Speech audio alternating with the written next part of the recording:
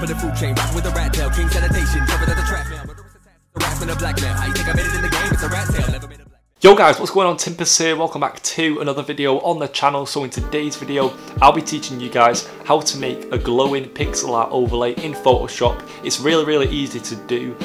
I'll be basically just showing you the process that I go through when making a glowing overlay, and it's actually really easy, like I said, and looks really nice on your streams. I'll be doing loads of different styles of pixel art overlays, but this is going to be the first one to the collection.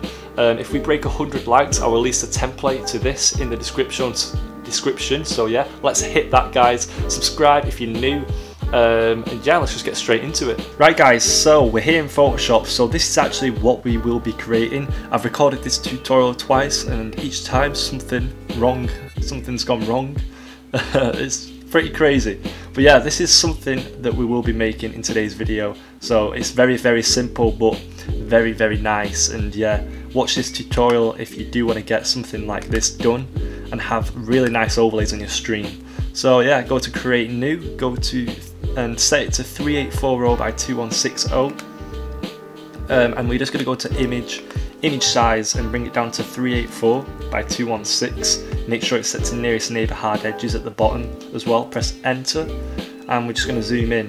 So this size you'll be working with quite a lot of pixels. You can always make this smaller, make it like 256 by 144. That's a nice size, but I like to work with a lot of pixels since I want to make it quite detailed. So what you want to do is go to the rectangle tool and just click on the screen, and we're going to make this 256 by 144, which is the size of like a Facecam overlay, so it can fit perfectly in.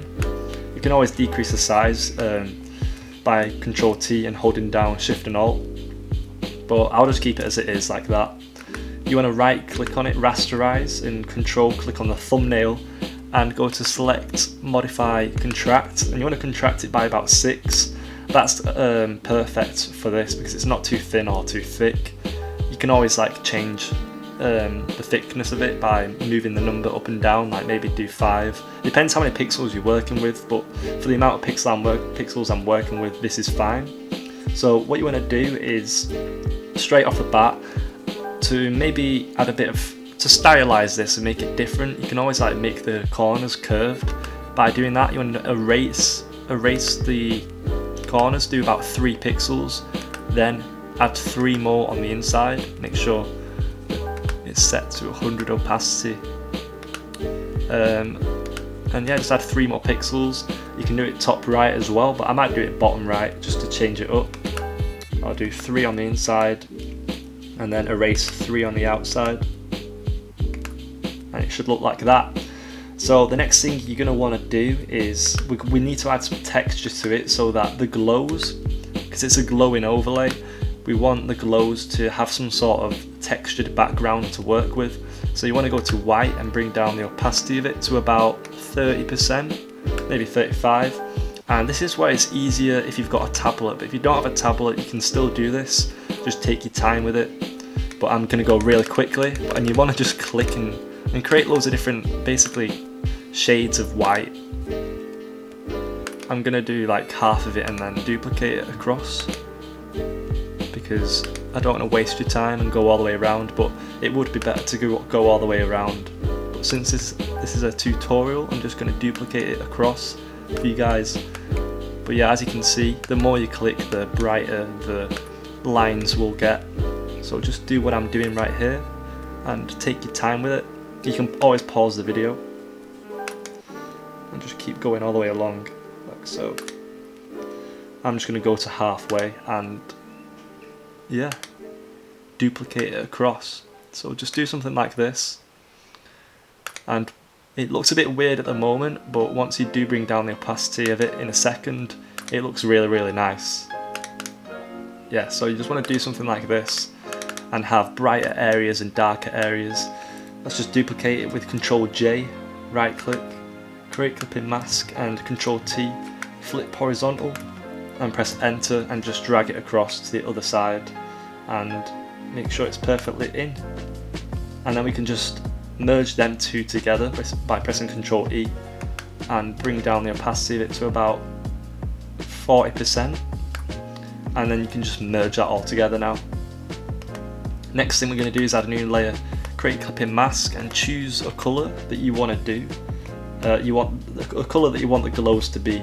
So I'm going to go with blue, just like the example I showed at the beginning.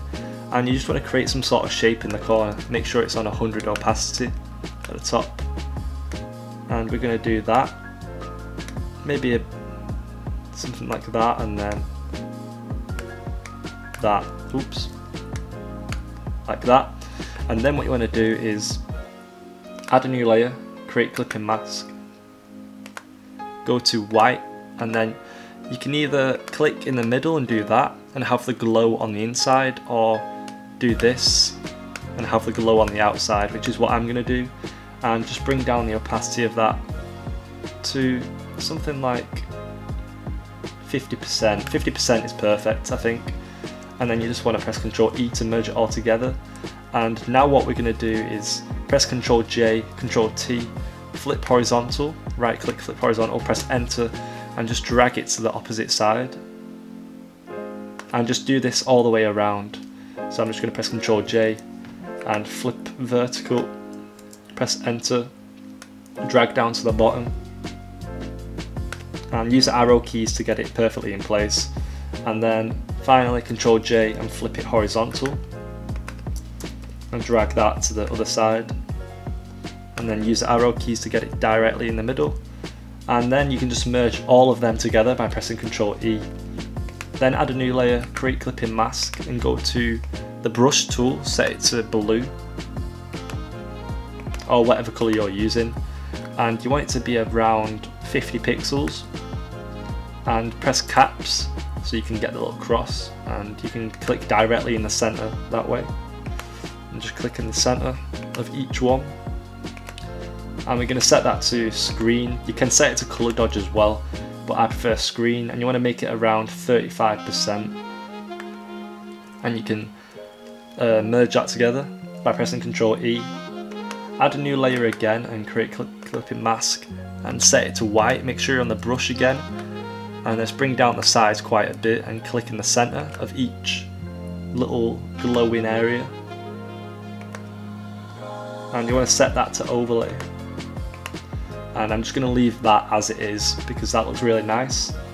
Then what you want to do is add a new layer, create clipping mask, then go to the pencil tool and bring down the opacity of the pencil brush to about 35. And this is where we can add particles to the overlay that are going to be glowing. And the reason we have it at a low opacity is so that when we click we can have different shades of white. So one, and we'll have just one pixel of that colour, that shade, sorry. And if you press twice, and it'll be a bit brighter. So yeah, you just want to go all the way around and change it up. Sometimes you can click a load of times and make it really white.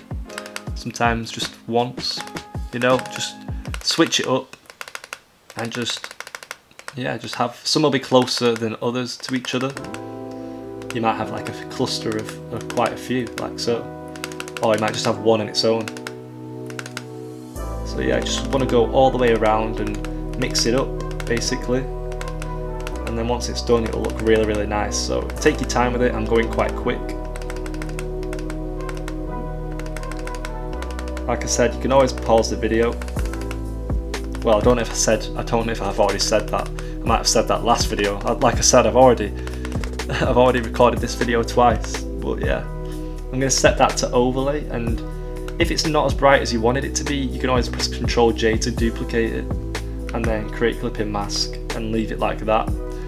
I think the original looks fine for me. And then what you want to do is just merge all them together with Ctrl E. And now we're just going to add some colour corrections. So go to brightness and contrast, brightness down, contrast up. Then go to colour curves, bring this up and then this down. Then go to exposure, bring up the exposure a bit and the offset a bit, and then a little bit of the gamma correction, tiny bit.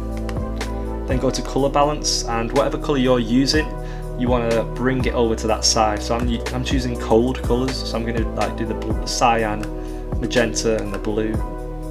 You can also increase the vibrance as well if it's not as popping as you wanted it to be, so you can bring up the vibrance and as well the saturation to make it even bluer, or whatever colour you're using, and then you just want to merge all them together with Control E.